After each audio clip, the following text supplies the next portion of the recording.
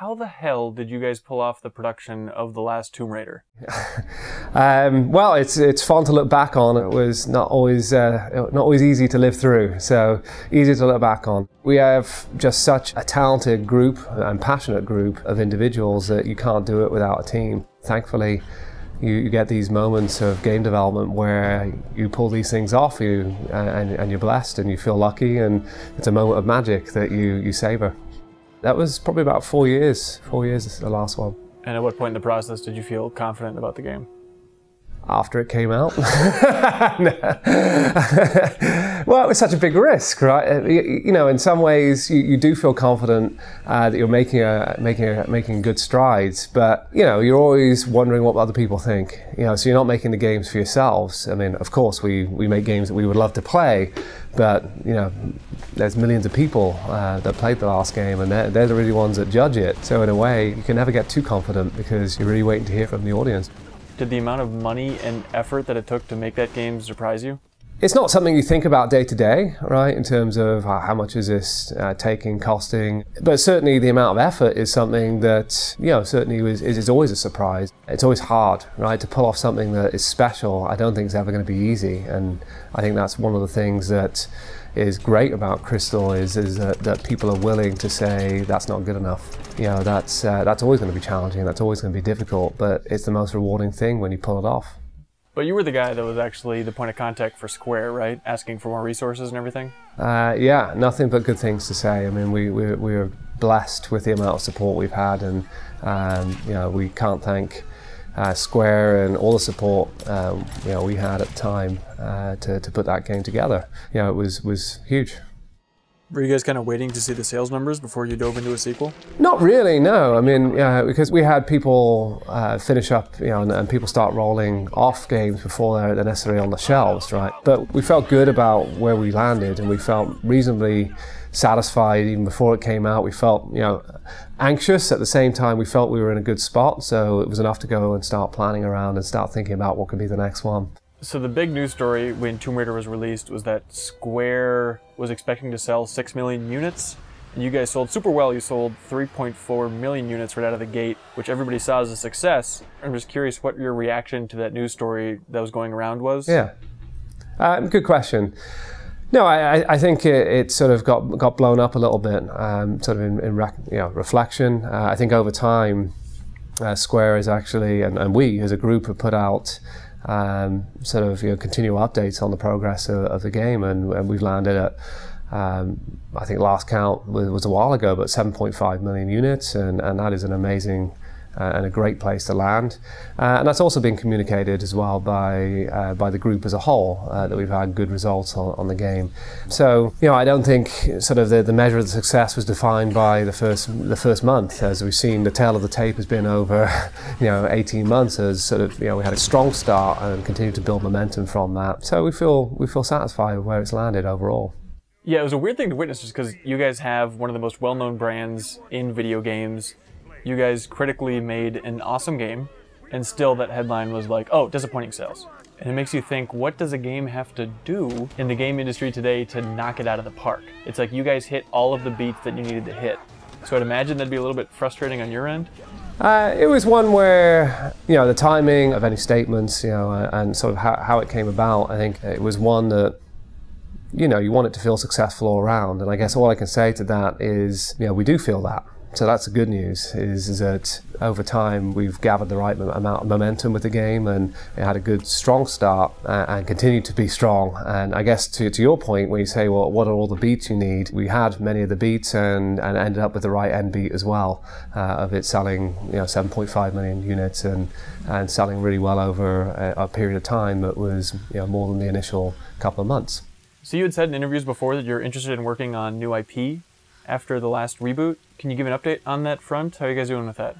Well, I've got nothing I can talk to today, unfortunately, because we're focused on making Rise of the Tomb Raider, you know, the best sequel it can be and the best follow-up to 2013. But it's always one of those things we kick around is, you know, it'd be nice to do something. Could we do something? Maybe we should do something. But we have such a strong franchise right now. We've come off the back of what we feel has been a great success with that overall, and we feel just very privileged to be in the position to think about how we take the franchise forward. That's really our focus for now. Has the scope of Rise of the Tomb Raider's production kind of absorbed any of the resources from the new IP project? Not necessarily, no. I mean, we've always had a few things ticking over at Crystal, and it's, you know, we will continue. We just had Lara Croft and Temple of Osiris out, for example, but we always have a focus, and I think that's the main thing to say. And a game of Rise of the Tomb Raider's size and scale, or even the last one, and it really is, you know, it's a beast to pull these things together.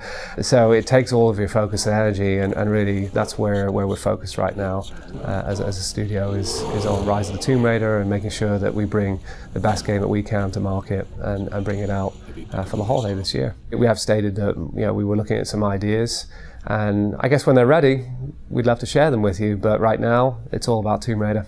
Do you want to talk about the history of Microsoft's involvement with this project? What were those early discussions like? Well, I think it's been a long partnership. So the discussions of working with Microsoft have been there since 2008, where we started working with Xbox. You know, even on Underworld, right? We had a partnership started way back then with some exclusive DLC. Other games after, we continued to work with them on. So Guardian of Light was one where we had, you know, some of Arcade, and we worked together on that. That was you know, another fun and great success. And then with the reboot, obviously we had a working partnership with them too. And so that for us, it actually was sort of a long conversation in a way. You know, it was one that was a natural evolution on where we started. Can you just describe their role with this project? Well, I think we've mentioned it publicly. I mean, they're there to support and take the game, publish the game, and bring it to market. Really help us achieve what we want with Rise of the Tomb Raider, to deliver the best game that we can. So they're helping to fund it, and then it's just like a co-publishing deal between Microsoft and Square? How does that work exactly? Well, you know, specifics of the deal, I guess I can't really get into. I mean, it's not fair for me to get into and can't talk to, but they are publishing the game, as we've mentioned publicly. So is it fair to say that this game wouldn't exist without Microsoft? Is it at that level? I wouldn't say that. I mean, I think if you look at Tomb Raider, it's been around for 20 years, so I do think that Tomb Raider would still be around. I think what we look at is how do we bring the best version of Tomb Raider to market? How do we actually make it as prominent as it can be? And there's no doubt that having a first party in Xbox alongside saying, we want to help you make this great, we want to push this and get behind it and love it in the same way as you guys do, there's only benefits that can come from that. I mean, just a great example would be, you know, just a great sort of tangible one for us as a developer is, you know, after the Gamescom announcement, we had a meeting here at Crystal, and we had a number of people from Xbox come in that were all discipline experts, and, you know, they were at the studio taking a look at the game with us, you know, as partners, you know, as a first party kind of, or second party kind of relationship. I mean, it's one where, you know, they're inside the four walls, they're bringing talent that we don't have in the studio, that has, you know, hardware specific expertise, and they're there to help. And the first question from them is, how can we help? What do you need? Mm-hmm. And for us, it just felt like, you know, we had this tremendous bench depth that came on board to come and help us realize what we wanted to realize for Rise of the Tomb Raider as that next game. Sure. So it's been a great partnership so far. And how would you guys word the possibility of it ever coming out on another console? Again, I mean, Phil Spencer's, I think, talked to this quite a lot in the press, so this is no new news at this point, but we made it public that you know, we're focusing on Xbox One, Xbox 360 here at Crystal, and that's what we're focused on right now, and anything beyond, yeah, we'll come back to it at a later date.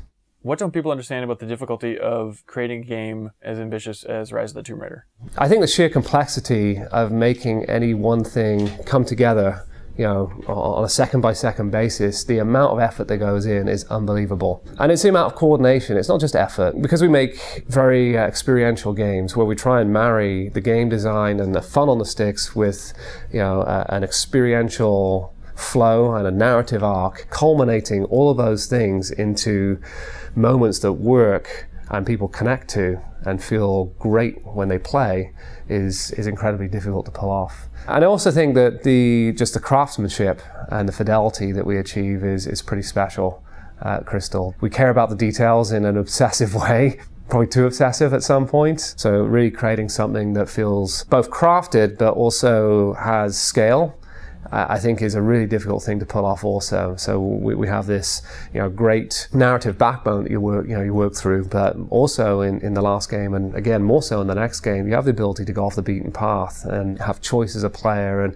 go explore and go into bigger parts of the world, and to be able to pull off sort of both that tight narrative and still have the flexibility of choice, I think is quite a difficult thing to pull off too. And that's one of the things we've really tried to work on here too. The team is a tremendously talented team, and on the next game, Rise of the Tomb Raider is equally ambitious as the last one. It's less about saying, what is Tomb Raider, and it's more about how do we top what we did last time and chasing that as a goal. And the team's working every day, pouring all of our energy and creativity into bringing the best game that we can, out with Rise of the Tomb Raider. And you guys are feeling confident that you're going to top the last one? I think so. We wouldn't get out of bed in the morning if we didn't think that.